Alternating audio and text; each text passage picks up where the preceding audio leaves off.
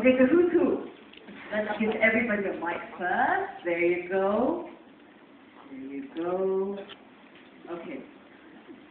Okay, so introduce yourself. Who is Luke? I'm Luke. You're Luke, and you must be Fernando Noriega. Did I say it right? Yes.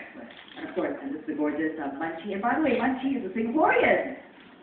Yay! Come on, big round of applause. I think you start that, right? Okay, so please start. Maybe you could tell us more about the movie, a synopsis, Chee, about where the road meets the sun. Tell us more about the movie in a gist.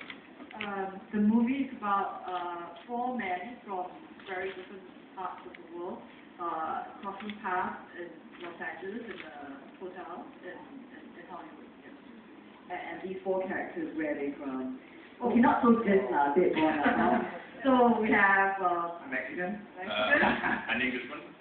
And we have Japanese Yakuza and an American New Yorker. So those are four guys. Okay, so which character do you play? Luckily, the Englishman. Right, and tell us more about your character. His name's Guy. He's a backpacker. He's quite rich. He likes the ladies. He's quite charming. So yeah, he's quite a fantastic fellow. You must have had a good time playing him.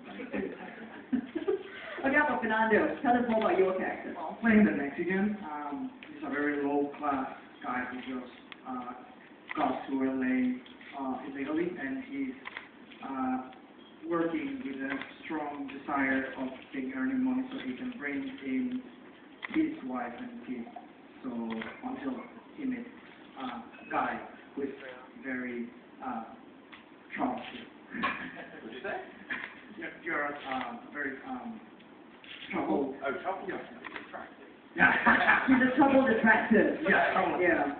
So, out of the four characters, both two of the guys interact quite a lot. I mean, all four of you intersect your lives. But then both of you have quite a story together as well. Absolutely. How has it been working on the chemistry together? You know what? When we first met, it was quite immediate. We struck up a friendship very, very quickly. And I think it was something that was quite obvious, which Munchie could see.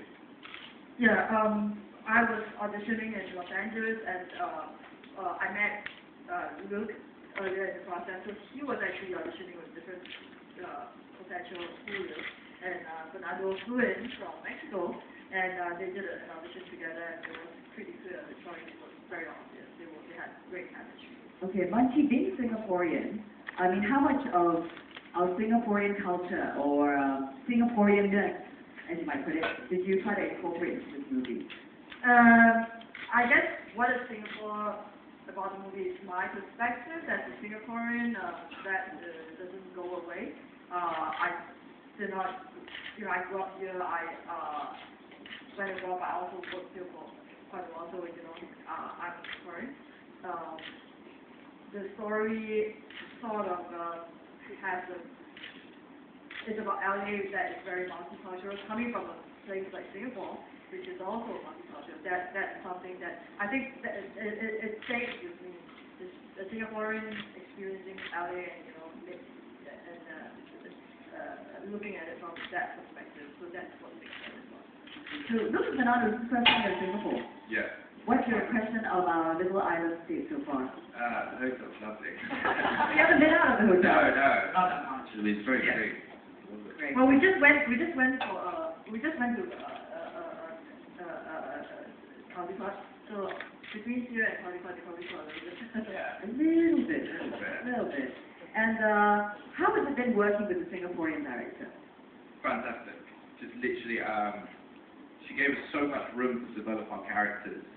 And I think my Chee is blushing on it. yes, did it already. Yeah. I paid him to say on it. Yeah, she paid me very, very well for my person. No, she just gave us so much. It was fantastic because it's so difficult to rehearse and film. It's not like theatre, and she gave us really the amount of time that we needed in order to spend time with our characters and spend time with each other. In my case, because it's not my first language, English, it was very easy, and I think she totally understood how insecure I could be feeling at the moment of being, getting the sense of playing these characters. So she was very patient with me, and she made me feel very confident about being acting in a different language. So that was great because she's we're looking forward to watching the film. But now let's open up to members of the media on the floor. Any questions for any of our three lovely guests this morning? Maybe I should give a synopsis. Shall I read it out for you guys? Okay. When the road meets the sun, it's a movie about four men, two of them are here. They intersect for a brief time in the city of LA. Now, Takashi is a Japanese hitman, like he said, a Yakuza. He's not here today. He wakes up from a 4-year coma and he moves to LA to escape mysterious traumatic memories. Then he strikes an unusual friendship with Blake, who is the hotel manager who's mourning the loss of his wife because he was a very naughty boy. He keep his, heart in his pants. And then there's Julio, who of course is played by Fernando. He's an illegal immigrant. He works at an Indian restaurant to provide for his wife and kids back home in Mexico. He befriends Guy, who's here of course, who is a young British backpacker who lives off his estranged father's ATM card. That's our dream come true. I know. I wish I had one of those ATM cards. And he speaks with any girl who crosses his path. So the film intersects between the blossoming of these two friendships, and that's what the movie is all about. Any questions? Yes. Yes, ma'am. Can I have a microphone? Or okay, if you guys can hear me, that's fine. Yeah, we can hear you loud and clear. Good point. I was wondering whether it's a short movie or is it a long feature movie, and how long did it take to prepare to make the actual movie for the entire cast and crew, and the actual shooting process? It's a feature length. It's 93 minutes. We shot it in 4 weeks. On 6-day shoot. That's the principal photography. And then we also had some second unit and a scene shot in Tijuana after the principal photography. We also shot some second unit in Tokyo, and we also shot some second unit in New York before the principal photography. Any other questions? Hi, Yes, I'm from Street Time. I know that the show has won a few awards in the Indie Film Festival. So, did you expect yourself to win these awards, and how do you feel about it? Because one of the awards is Best Director Award. I think Mikey deserves a big round of applause for that. Yay! Represent! Thank you. We were happy with the film. We weren't expecting awards. You never go out there expecting to win awards. It's always good to have them, especially if it is an indie film. We have some names, but they're not the giant names, and it is a relatively low budget film compared to Hollywood films that that are internationally known. So the awards would help us get it out there. I think that I am very happy that has happened. Yeah, it's not something that we could plan for. Okay. And then for the two actors, because in the show you played rather troubled roles, so how similar do you think you are in real life to the role, or not at all? I'll go first. No, I was going to ask you. I knew a fellow in London who was very similar to Guy, so I based the character very, very much on my friend. Not you. I was going to ask you a question. It's a friend of a friend. Yeah, it's a friend of a friend. I mean, obviously we all have moments like our characters. They all suffer from universal things. So there were elements of my personality, definitely. Absolutely. In my case, I guess I am not similar, but when I first read the script, I totally get very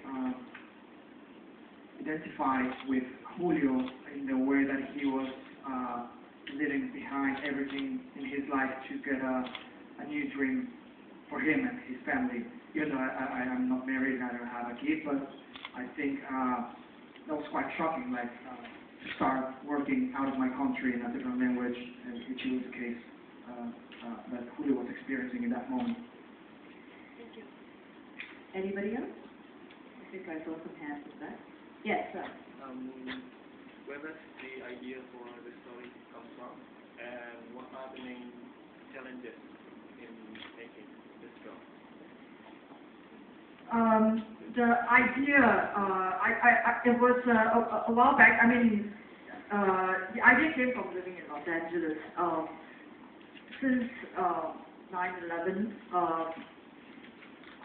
as a foreigner living in LA, we could feel the change. That in general, people are sort of not as open to people different from themselves, and it was a very sad change for me as a foreigner. And then what happened was, the Brazilian electrician in London got shot down because he was mistaken for a terrorist. And so I really felt the need to write something that has to do with that. And I was wondering at the time, how his life would have been like before he was shot dead. So that was the start. But the film actually is not just about that. It's about two young kids, going to the two of them. The characters, they go to LA, one seeking a dream and the other figuring out what his dream is. And so that sort of is one part of it. And then there are the two older characters who are kind of suspended in time, wondering what sort of having that regret. It's really more story about life than that specific incident in the end as it gets developed. Yes, turn the back to the nice one, Chee.